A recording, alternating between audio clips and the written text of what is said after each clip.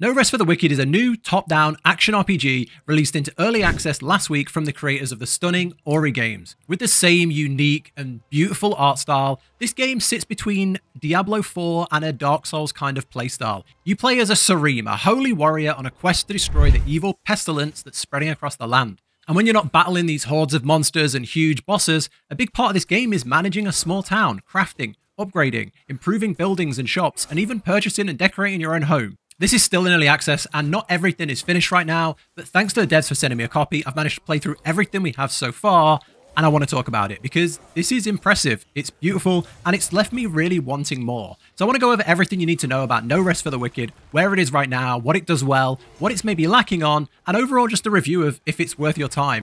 So first, let's talk about the story and the gameplay. Like, what do you do in this game? I will face this by saying this is an early access game, so I can't speak for the whole game. But what we have so far is really good. You play as this holy knight on a mission to fight evil. That's the summary. And I've gone through everything we have so far, and it's pretty compelling. Usually you start with a cutscene, a lore, and you build up to the next main quest. That unlocks a new zone, and then you adventure through that zone for quite a while before you get tied back into the story. It's a good balance between letting you have the freedom to explore and play the game, and then these rich story moments. And they've really hit it out of the park with the different zones. Every zone feels unique. It doesn't feel like you're just playing through a big open world. It feels like you're almost going through these different biomes. Every place is just really weird, really unique, and they've just done a really good job of giving it individuality. So most of your gameplay is entering these new zones, pushing forward as far as you can get, and unlocking a new spawn point. Once you do these, act more like checkpoints than like a fast travel. You sort of open up these spawn points, then you can respawn there or go back to town and back, like a direct route back to town and back. But you can't travel to any other pre-found respawn point. So it's kind of when you get to a new zone, you push as far as you can, hit a checkpoint, keep pushing, hit a checkpoint, and then you kind of finish the zone and go back to town and then branch off to another zone. So it kind of makes each zone feel like its own adventure. The only critique so far that I have is that at times it feels like the game is pushing you back into these old zones repeatedly. And I've played the Dark Souls games, and I normally just one-shot straight through, never really farm XP. But this game, I always felt like I had to go back and get more XP, go back and get more resources for crafting, hit trees, mine rocks, or the challenges. There's like a guy who gives you challenges, and they change every day. And that always sent you back to the old zones for the crafting recipes. So I always felt like I was backtracking rather than pushing forward. I managed to push through the story and got to sort of where it kind of ends for now in this level of early access, this repeatable zone, and all the mobs there were just really strong. They were sort of hitting for one shot. They were one-shotting me, and they were dropping level 21 items, tier 3 items, but my character, I think, was around level 14, 15. So it's definitely easy to fall behind if you don't go back and grind, but that's just my experience, and maybe yours will be completely different. Okay, next let's talk about the combat, because a lot of people are calling this a Souls-like game or a Dark Souls-like game. For two reasons. Firstly, the combat has the same weight and punishment of those kind of games. It's very easy to get overwhelmed by just two monsters. Bosses can destroy you in seconds. You have a basic attack, a charge, and then you can build up your focus for a special attack. This can be a big cleave, it can be a charge. If you're using a staff, it could be a magic ability. And for the most part, it's really challenging. If you make a mistake, if you stand in the wrong place, if you get hit in the wrong way or by the wrong attack, it can be a one-shot. You can really get punished in this game, which is great if you like that. I love those sort of games. So yeah, I felt like the challenge was kind of spot on. It wasn't too easy, it wasn't too hard. Overall, it felt really good. The next area where it follows a Souls-like formula is the gear. Big, heavy swords scale with strength, so as you level up, you need to put points into strength to make those stronger. Daggers and bows require dexterity to use, and then magic weapons scale with int.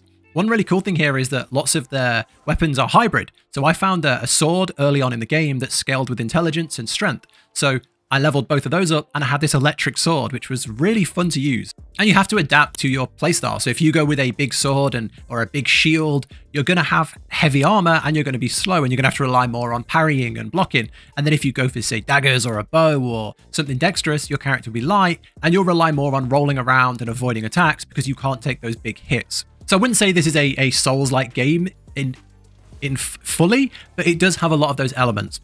The combat feels really good too. The art and the animations they're stunning. When you parry something and then you counter it and you see them stun, it feels good. When you land that charge and they just sort of their body just ragdolls up, it just feels great. And you can really like play into your playstyle as well. There's a lot of crafting of different items. There's a lot of you can embed gems in your weapons, you can enchant stuff, and you can really tailor your gear to fit your playstyle. So I was going for a life on hit, so I was playing more of a a aggressive playthrough where I could take damage and then I could hit and get health back, kind of like vampirism kind of mechanic, which was really fun. It let me be very chaotic and not worry too much about taking hits, not worry too much about food, which I really enjoyed. And if you're looking for more of a, you know, a defensive playthrough, there's stuff that lowers your armor weight, there's stuff that increases your armor percent, increases block chance, damage on block. There's a lot you can do here, and I feel like every build will feel very different.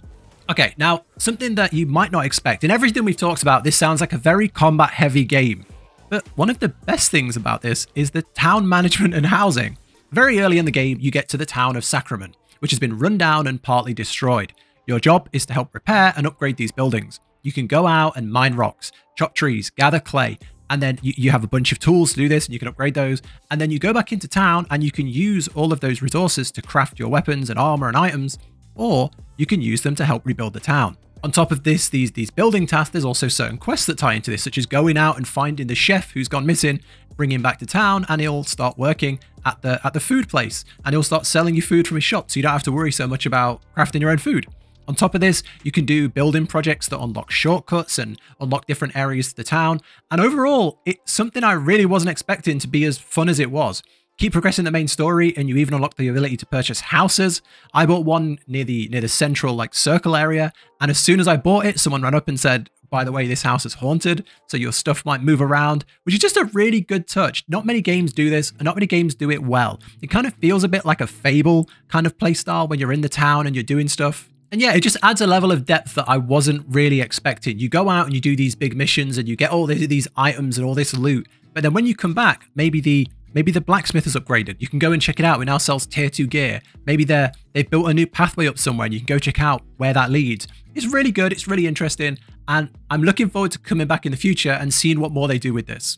Now, I think I've been very positive, and I've got to say everything I've talked about has been a win. Every single thing so far has been really good. But now I want to talk about something a little controversial that I personally didn't enjoy. I want to talk about the timers and the time gating of the content in the game. So the devs here have gone with a time-based system for lots of the upgrades and systems in the game. So you can go out and farm resources with 0 time restriction. You can go and get your pickaxe, go out and mine ore all day long. But then when you come back and say you want to refine, you want to turn your ore into ingots, or you want to turn your wood into wooden beams, you have to wait. You have to wait for those items to process, which has survival elements, but it's not a survival game. When you want to do like a big building project, you have to wait for those projects to be done in real time. So say you want to upgrade a building, they start at like 1 hour, but then some are multiple hours long. And I think that's okay. It's okay to pad things out because you are going out and adventuring for multiple hours at a time. So when you do go out on a big quest and you come back and a building's complete, that doesn't feel so bad. But then there are other points where the time gating comes in as well, and it feels a little less organic. There's daily and weekly challenges. There's a guy in the main town that gives you daily and weekly challenges, and these give you a lot of your crafting recipes and good gear. And I always felt I was running out of them. I never felt like I had enough of these challenges. You get like 4 a day, and it always feels like there's not enough. I spent ages saving up resources, putting them into a building project and rebuilding the inn because it's one of the first buildings I found, and I was like, oh, this could be a cool building. I rebuilt the inn. I waited hours for its build. I went over there and there's a bed, and you go up to the bed and it says log out in the bed for, I think it said log out for 4 hours and get a buff. So you lie in the bed, you come off the game, wait 4 hours and you get a buff. That didn't hit too well for me. I just wanted to mention it, that this time system seems to be everywhere. It seems there's a lot of stuff that has this timed system. Because in my experience, although it didn't ruin the game or have a really bad impact, it didn't really add anything. I guess I just don't see why it's needed or why it's in the game. Okay, let's overall review. This game is in early access, and some of the issues or things that I've mentioned might be fixed or changed by the time you're watching this later down the line, so let's just say that at the start. Overall, this game is a work of art. It's beautiful, it's detailed, there is an incredibly immense amount of time put into everything in this game, and you can feel it. It's full of charm, it holds up to what you would expect from the people behind the Ori games, and the combat matches these graphics and these animations. It's fluid, it's challenging, and there is a ton of depth. I would say lots of the systems in the game feel fully complete. This might be an early access game, but it feels as polished as a finished product. When you're not out fighting, the town building system and housing are incredible. It just reminds me of like Fable or Digimon World, where you build up a town and you see it grow, and you see the interactions that your your purchases and your things you're doing has on the place you are. So overall, what we have here just feels good. I think they've done a flawless job on creating a world that you care about and that you can help change. Where it falls down for me is the time gating of stuff. I really didn't like it. I don't like how you're waiting on daily and weekly challenges in what for me was a single player game, and you're required to do things in real time. Combined with this, I didn't really like the repetitive need to grind the old zones for these challenges and for gear and for XP.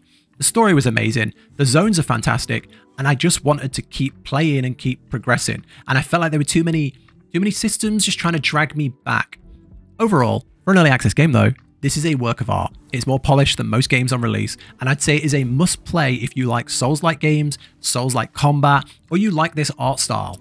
It's really unique, it's definitely worth your time, and the amount of content right now, although limited, is really, really, really good. So I would say if you're on the fence, definitely put this on your wish list because it is only going to get better, and if you like what you see, I would grab it. Definitely want to support this game and what they're doing here because it's something a little different, and it's something I didn't think I'd enjoy as much as I did. I can't wait for them to do another big update so I can go and play a different build. I did everything in this build as a strength playthrough, and I really want to go back and do dex and have like little fast weapons and bows and be more like dexterous and rolling around, and I want to do that in the next big update. So I'm excited. I think this is something special, and I hope you see what I see here, and I hope you enjoy it as much as I did. But that's it from me. Really unique game, and I'd love to hear what you think of it in the comments. That's it.